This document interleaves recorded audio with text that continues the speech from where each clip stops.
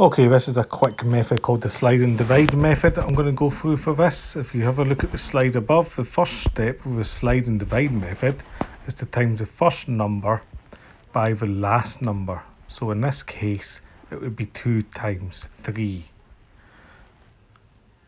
Just wait until I catch up with the writing. So 2 times 3 is obviously 6. So the next step in this is to now make a new trinomial. Well, instead of trying to factorise the original one, we're going to make a new one by taking the x squared plus the 5x, which is the middle term. But now instead of adding 3, we're going to add the 6 that we just made. So you'll end up at the end with x squared plus 5x plus 6.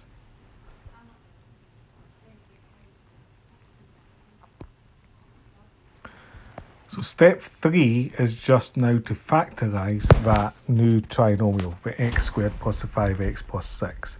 I'm not going to go through the method for that, it's quite easy. You get x plus 3 and x plus 2.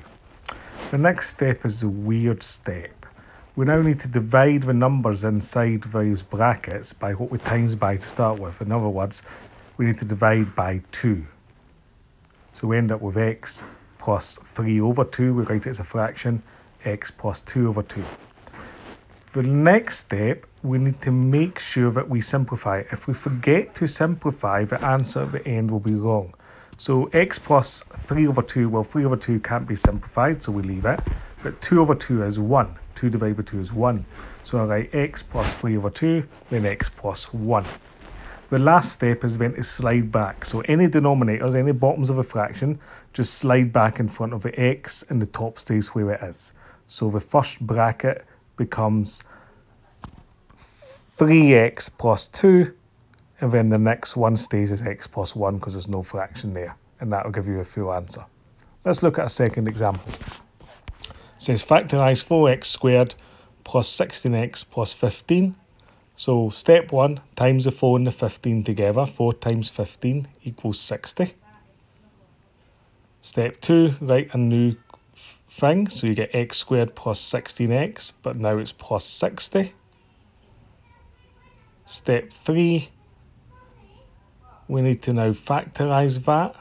So we take our 60 and start listing the factor pairs of 60. 160, 230 and so on. If you keep watching, you'll see I'm listing them all now.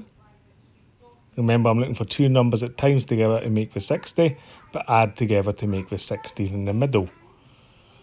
Eventually, when you do this, you'll get down to the point of where it's 10 and 6 make 16. So I'm going to use 10 and 6 as my pair. So the factorisation is x plus 6 and x plus 10. Step 4 is where it starts getting tricky and strange, but not too hard. We now divide by what we times by. So we're always dividing by the number in front of x squared. So we write x plus 6 over 4, x plus 10 over 4. We always write it as a fraction as well. We now move on and we try and simplify those fractions. Remember, simplify means to find a number that you can divide the top and the bottom by. So in this case, I can change it to x plus 3 over 2 and x plus 5 over 2. Once I've simplified them as much as I can, I just slide the denominators back. So I get 2x add 3 and 2x add 5. And that's me now factorised the full thing. Last example to show you how this is working. So number 1, do 6 times minus 4, which is minus 24. Step 2, start listing all the factors. Well, no, sorry, step 2, x squared minus 5x, now it's minus 24. Now I've got my new trinomial, I try and factorise it. So I list all the factor pairs of 24. Notice I'm kind of doing this a little bit quicker than in the previous videos, but if you've watched the first videos on factorising, you should be able to see that this is basically the method. Once I've listed them all, I just look for two numbers that I can add or take away to make minus 5, the one in the middle. You should be able to see there that it would be 8 and 3, because 8 3s are 24. But I'm going to have to change the signs, so it's going to be positive 8 and take away 5, take away 3 to give you, so it's going to be negative 8, and then add 3, which will give you negative 5.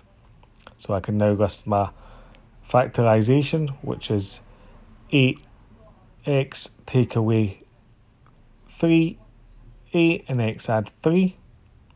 Or x add 3 and x take away 8. Step 4, I've now divided by the 6 that I times with to start with, the number in front of x squared. So I've got 3 over 6 and 8 over 6 inside the brackets. Remember now, step 5, I need to simplify. Do not forget this step, very important. So 3/6 is a half. 8 over 6 can be simplified to 4 over 3 by dividing top and bottom by 2. And then the last step, any fractions will slide back. So the 2 goes in front, 2x add 1. 3 goes in front, 3x minus 4, and that's me finished. Very important, you do not forget to simplify at step 5. If you skip that step, your final answer will be wrong. Hopefully that helps you. This is a really quick and easy method, but it's something where it works like magic almost. It does work all the time. Give it a go, see if that helps. Thanks very much.